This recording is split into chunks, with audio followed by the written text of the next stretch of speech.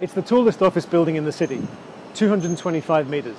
It's got the fastest panoramic lifts in Europe. They whisk you up to the top in 30 seconds.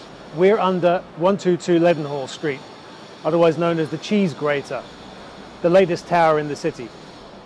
The building was designed by Rogers, Stirk, Harbour and Partners, the successor practice to the Richard Rogers Partnership, who designed the Lloyd's building directly opposite in 1986, which a couple of years ago became the youngest building to be listed at Grade 1.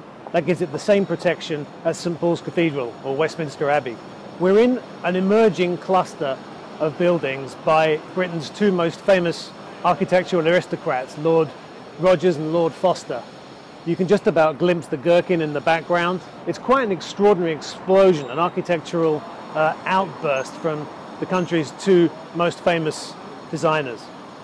The tower stands on a series of spindly legs which allow the space under it to become a public plaza, a new square for the city which will eventually link up with St Helens Square behind, making one of the biggest, most generous public places in the City of London. The height underneath, 7 stories of height, allows the sun to pour in. It makes it feel like a public place rather than a leftover space underneath the building.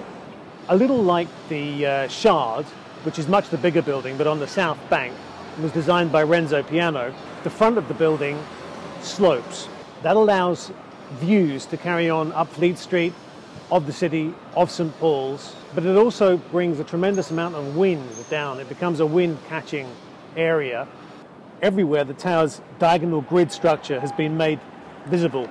Colour's been subtly used to pick out steels and differentiate functions. The building's 53% let, with US insurance broker Aon relocating from their Chicago HQ and taking out such a big chunk they even get their own dedicated escalator and lobby. The interiors are slick and elegant. The sloping glass affords astonishing views, better even perhaps than the much taller Shard.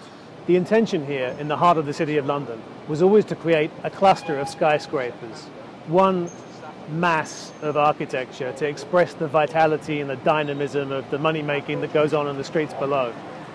And the Cheesegrater is the apex of that cluster. As a centerpiece, it does a fine job. It's an elegant, slender building which sits lightly on the ground and allows views across the city, through the city, cutting back.